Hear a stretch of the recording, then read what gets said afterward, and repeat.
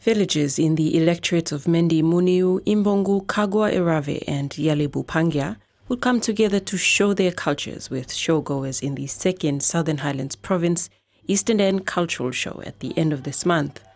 At the certification of the show by the National Cultural Commission, the Commission's Executive Director Stephen Kilanda said PNG has a very vibrant and diverse culture that has to be preserved through partnership at all levels.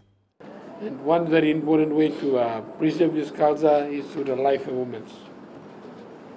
So we are encouraging the village councillors, the NGOs, the provincial government, the district development authorities to partner with the National Cultural Commission, and we must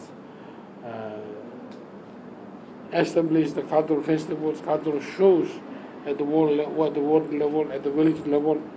Festival Chairman Daniel Lucas thanked the NCC for assisting the show with 5,000 kina in 2018 for the first show and again for this year's show. Therefore, to promote and present, showcase and teach others in the world to sing and dance of the Wiru like Kewa people.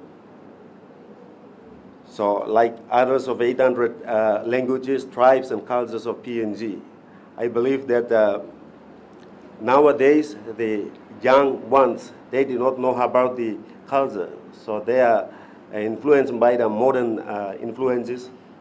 Lucas also arranged for young boys in his area to be taught their culture ahead of organizing the festival. Melissa Wakasup, TVWAN News.